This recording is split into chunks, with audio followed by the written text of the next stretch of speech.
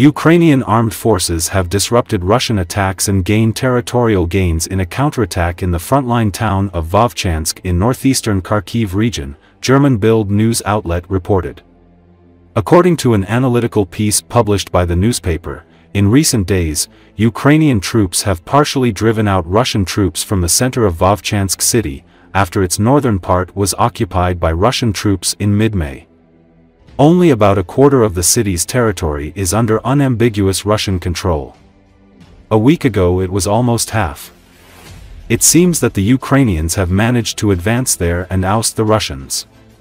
Russians are losing ground and are increasingly resorting to destroying the city with the help of MLRS, heavy artillery, and glide bombs, the newspaper reads. According to Bild, although the invaders' advance slowed down in other directions, Russian troops have managed to take about half of the village of Staritsa, west of Vovchansk in Kharkiv. Russia opened up a new front in the war after launching a surprise offensive in Kharkiv region. Since then Russia has ramped up its attacks in the area and made territorial gains in the area. Russia launched a deadly attack on Kharkiv in late May, killing 7 people and injuring several others. Russian attacks also targeted Kharkiv city's transport infrastructure and a municipal unit vital for the city's life support systems.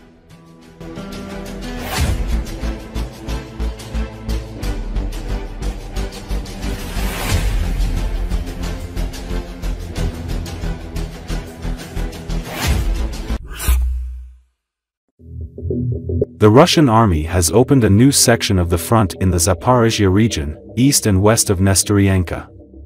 Ukrainian deep state reports about this.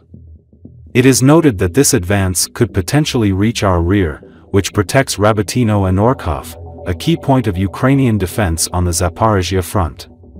Further to the south, Ukrainian forces are coming under pressure southeast of Zaporizhia, one of the few areas where they achieved success, albeit modest in size, in last summer's counteroffensive. Both Russian military bloggers and Ukraine's deep state map report small Russian advances into a pocket of recaptured Ukrainian territory. Before the Kharkiv offensive, Russia had been largely focusing its offensive capabilities in the east, where it had been inching forward since October 2023 as Ukraine's highly anticipated counteroffensive floundered last summer. Russian troops have made steady progress westwards in the direction of Pokrovsk, which serves as a vital military hub in Ukraine's war effort. Ukraine's frontline brigades are clinging on as they desperately await munitions from allies and fresh recruits to provide some much-needed manpower. Moscow's troops are aiming to bring its troops within tube artillery range of Zaporizhia and Kharkiv city. Along the southern front, the battle is on to recapture villages liberated during Ukraine's counteroffensive last year and push further into Ukrainian territory.